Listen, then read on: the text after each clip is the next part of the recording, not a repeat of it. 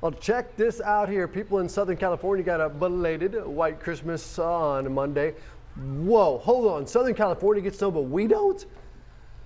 Okay, this is 5,000 feet up, so it actually does snow near Los Angeles, a lot more than people realize, but again, this is only upper elevations. But this is part of the same storm system that is headed toward Arkansas later this week, and we know some of you have already been seeing a snowflake on your weather apps, but Scott is all about the computer models, like getting us the actual forecast, knowing what's going to happen. I know this can be super confusing for people. What's really going on, Scott? Not only is it confusing, but I know, and I'm an outlier here, I know everyone wants it to snow. You want it to snow, you want to see it just like what we just saw in California. So when you see that icon, you get your hopes up. And the problem with that is, all of that's just model driven. There's no human actually looking at the data to say, that's wrong, that model's underperforming here, or maybe it's overcalculating the temperature here. So the point here being is we can throw out models all day long. I can show you a model that shows a Category 5 hurricane hitting Washington State in a month, but the fact is we know that's not realistic, it's not true.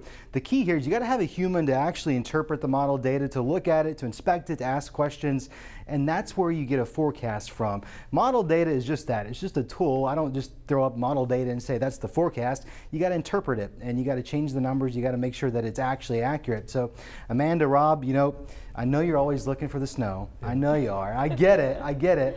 The reason we're talking about this today is a few days ago, almost like a week ago, we started seeing some of these snow maps. You guys see them all over Facebook and Twitter? Yeah. People sharing them, and yeah. Those are a meteorologist's nightmare because they're unfiltered, it's bad data.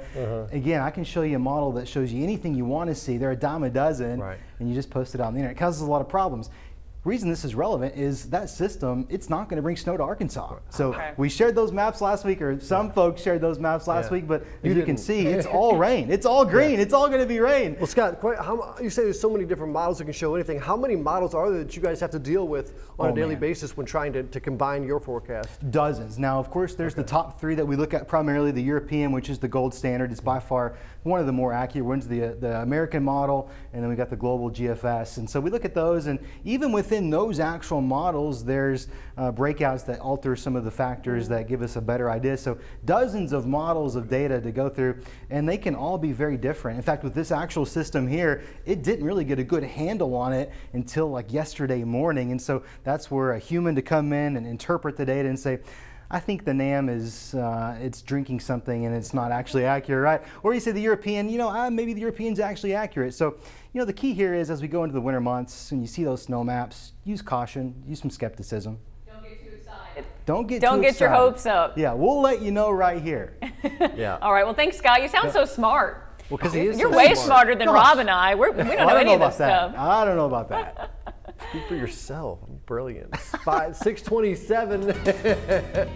There's those windshield wipers again. I climbed the tower and I installed it because you kept complaining about it being all wet all the time. How am I just now learning about these? Because I just That's installed pretty cool. it. Who gets to turn those on? Smart. Is there a button? 627. I'm back in More Wake Up Central.